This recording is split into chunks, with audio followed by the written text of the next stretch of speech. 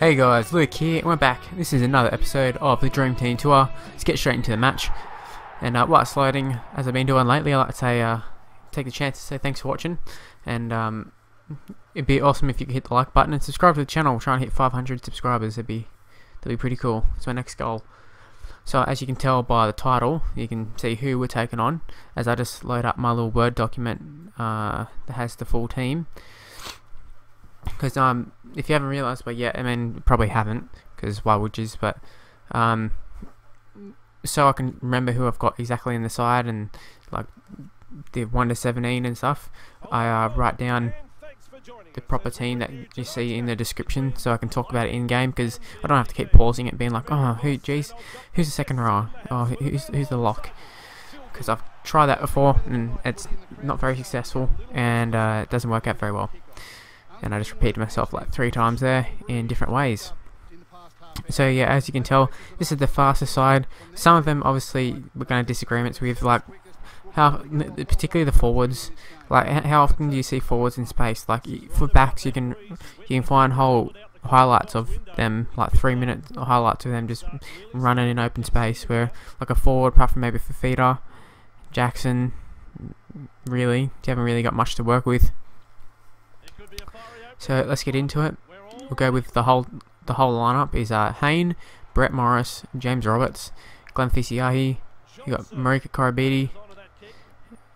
We have Michael Morgan, who's playing fullback, but he's 5'8" here. Then we got Shaun Johnson. We got Brenton Lawrence, James Segeyaro, Fifita, Josh Jackson, Matt Gillett, and if you want more, Gillett, we'll talk about him in a sec. But the bench is Josh Morris, Tagataese, Thompson, and Martin Taupau.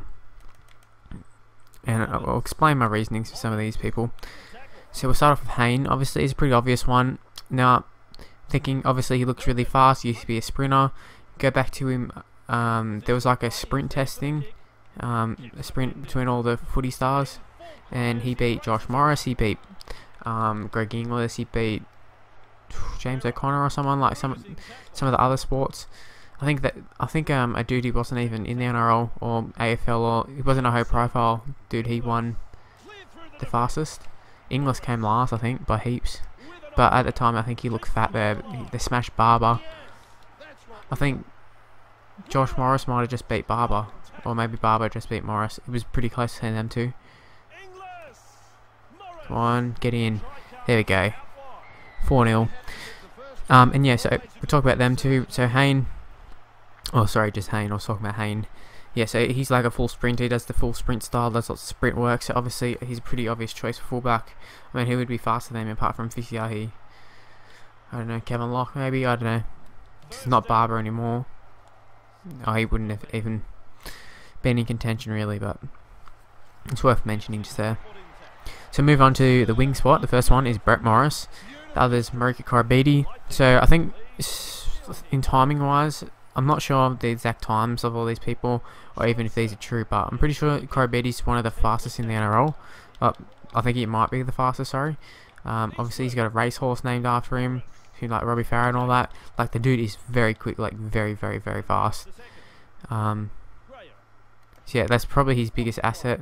I don't think he really doesn't have too many other assets in footy, but yeah, speed, it's a really big asset to have, and he's definitely probably, well, I'd say he's probably the best out of them. Then moved on to Brett Morris. I think he's really fast, but overall he's like a good player. You see all the time. I don't know if that masks actually how fast he is or what, but in open space he's like untouchable, just about. Between his actual pace, his agility, everything. Just a great player, Brett Morris. Move on to the centres. We have James Roberts and Glen Fisiiahi. They might be thinking, but Glen Fisiiahi doesn't play centre. Well, we needed him in the side, and we needed to just work around some of these plays. Koroibete's not a centre. Fisiiahi's closest we'll get, because he plays fullback usually. Even though like when he plays Warriors, he plays wing. That's just because they had Kevin Locke. Now they got Tompkins. His doesn't get a go, but he definitely is super fast. If you're doubting that, check out his try against the Roosters. The length of the field, it was so good, so quick. He was gone in a flash. And yes, Fisiiahi is the dude who was the one who started celebrating and got tackled by Starling as he's putting the ball on in the under-20s. So yeah, that's him if you're wondering. And then we'll move on to James Roberts, who I'm not sure his times, but he'd be up there with Koroibete, to be honest. I don't know who's exactly fastest, but yeah, if he's not fastest, Koroibete is. There's a try to Jarryd Hayne, 10-0. Perfect little play there. So then we come to the 5'8" spot, and I wasn't sure about 5'8". I knew the halfback was going to be Shaun Johnson. That was that was an obvious choice. 5'8", that's where a little bit stumped. I was trying to think of like Carney maybe, but Widdop, Benji. I don't know if Benji's fast anymore, or as fast. And I can't really remember Widdop been up in space. I mean, I figure he's quick, but is he that quick? Then I remember Michael Morgan. He's played fullback this year, but he was 5'8" before that, and he is incredibly fast. Like, he's so fast. I can't remember who he chased down. He didn't quite get there, but he looks so quick.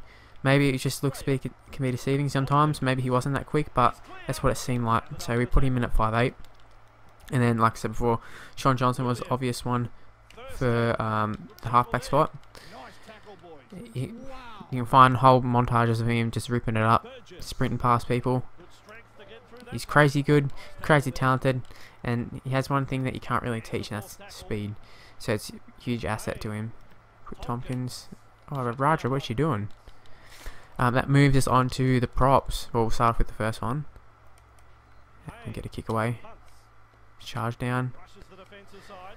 Yeah, so the first one is Brenton Lawrence. Now, I think this one was one of the more obvious choices.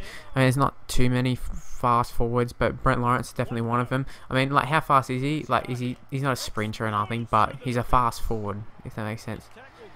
Because obviously none of these guys are going to outpace, you know, Brett Morris or someone. Thurston gets off the ball. They should be able to catch us, but they won't, because the game's kind of weird in that sense. Come on, under the post. And there we have it. JT gets the intercept. We're taking on the faster side, and they couldn't catch Thurston. Wow, this shows this game. Yeah, so Lawrence, very quick for a forward. There's not too much I can say. I mean, overall he's a pretty good player, but yeah, it definitely helps that he's pretty quick. He's pretty fit too, so he can play decent minutes. So yeah. Then we move on to Fifita, which is the other one. We've seen him in open space. You got I can't remember who. I think it was against Tigers. He just ran straight through the middle around the fullback. It was so easy. It was ridiculous. And then he did the lawnmower celebration. He's got crazy good speed for a forward. I think he used to be a winger. Also, like, his stamina is crazy good too. So it wasn't just like a random thing. Like, he just became fast. I think he used to play wing when he was younger. It's just he was too big to play wing, so threw him in the forwards. And here he is now, being one of the fastest forwards in the game. So that's the two props out of the way. Then we have James Segeyaro at hooker. Now there's a few options. I've never really seen them in full flight. Close, you kind of see little glimpses of it, and to me Segeyaro looks the quickest out of him. The other one looking at was Isaac Luke, but I don't really know. Is he fast, or is he just got good acceleration? Like, go for both of them. Jaden Hodges is pretty quick. I stumped. Who would you pick? Who would you pick? Leave in the comments. Actually, leave in your comments who would be in your side. Because obviously I'm going to have people missing out and some obvious omissions probably. Because that's just how it is. Yeah, so we got Segeyaro at hooker. Then we got Josh Jackson, second row. Now, he's been put into so many gaps, and as a Bulldog supporter, I've been able to see it. Him and Laffey and stuff. And he looks just as quick as the outside backs. It's kind of strange. I never really thought of him as being that quick before, but he definitely is very quick for a second rower. I mean, does he deserve to be in this side? I don't know, but I couldn't think of any other quick second rowers. Then we move on to Matt Gillett. Now, I'm not sure, I can't remember exactly how fast he is, but I remember him getting lots of intercepts and running length of the field, so that's the reason he's in the side. And purely just because of that, there's probably other suitable people, but I couldn't think of any. Then move on to lock. I mean, probably could have done Gillett at lock and Watmough at second row, but we didn't. Keep offloading. Damn, Koroibete got him. That would have been a cool try. So yeah, lock was Watmough. I think Watmough's suitable. Seen him get a few breaks and stuff, and I think, gee, he's very quick. I mean, I'm not sure what he is now. He's getting a little bit older, but maybe like a few years ago, making breaks. He looks so fast, and I was questioning whether people were going to be able to catch him.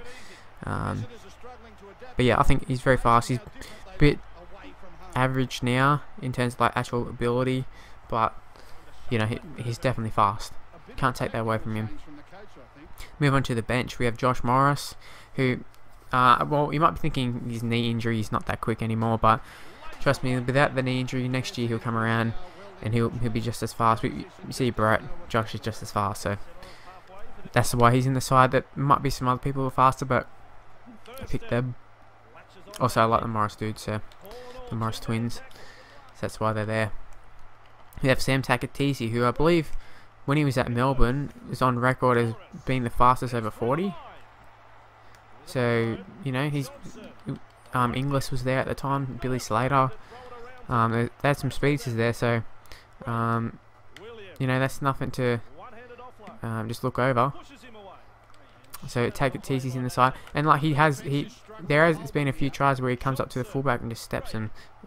So you know, it's worth noting. There's another try. It's 28-0. I suppose with all these speedsters, they can't defend. So yeah. So I suppose defense is not usually their strongest point. It's just their speed gets them through it. So then we move on to Joel Thompson. Now I'm not sure about Joel Thompson. I've never really seen him in space. I know he used to play centre, so that was kind of my logic in picking him. Yeah, I don't know. Is he quick? Leave in the comments. Is he quick? Because like I said, like the only reason I picked him is because he used to be a centre, so I figured he must have some sort of speed. I looked in the game and he has 80 pace, but that could be just because he was set as a centre. I mean, the game's not very good to judge by. Wow, that would have been a cool try, that one. Sorry about the silence. Forget a nice kick away. Got B-Moz chasing. Hayne catches it. And the last interchange spot was Martin Taupau. Now, you might be thinking, why Martin Taupau? Well, I'm sure you are thinking that. The reason is, I know he's pretty quick for a forward. He's had some knee surgeries and stuff since it happened, but I'm assuming he's still got similar pace, if not more. You go search up junior Kiwis. I think it's Dale Copley. It makes a break, and he has a start on him, and Martin Taupau chases him down by about 40-50 meters or so. It was like ridiculous. He was so good, and it was times like that when you see like him and you think, why the hell did the Bulldogs let go of him? But then you see him drop the ball and you go, oh, that's why. But Marty Taupau, a lot of Bulldogs fans like him. Sad to see him go, but he makes it into this side for being one of the fastest in the NRL. And I wanted to pick forwards because you don't carry backs on the bench, so we just picked one back. Honourable mentions to like people like Iwate, who were really fast. A lot of the Fijian lads are pretty quick. I'm not sure about how fast like Semi Radradra is. I know he's quick, but like I don't know how I compare it against the others. Yeah, because you watch the one where they tapped it back, and I think it was against Manly. He ran length of the field, but I don't know, Manly don't have that many speedsters, let's be honest. Like, they have Jamie Lyon and Matai. Matai's probably the quicker out of the two, but still not that quick. And their wingers, Tafua and Hiku, who aren't that quick either. Brett Stewart's the fastest. And Brett Stewart probably should have been inside now I think about it. I think he's on record at running like ridiculous speeds. That was before the injuries, but you know what? It's worth putting in. So sorry about that, but yeah, Brett Stewart. I think he might have had like Olympic speeds. There's a few of these guys are fast enough to actually like make Olympic sides, but obviously they don't do it full time to be able to go in. So it's coming to the end of the episodes. I'll wrap it up. Hang on one sec. Oh, here we go.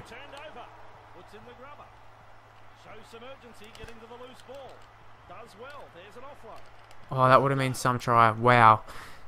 Wow. Yeah, so like I said, I'm going to wrap it up here. Like I say, thank you for watching. If you enjoyed it, I wouldn't mind you hitting the like button. That would be pretty cool. And also, I would like you to hit the subscribe button, because like I said earlier, I'm trying to reach 500 subscribers. And yeah, it'd help us get well on our way there. So yeah, hopefully you enjoyed it, and I'll see you for the next episode, guys.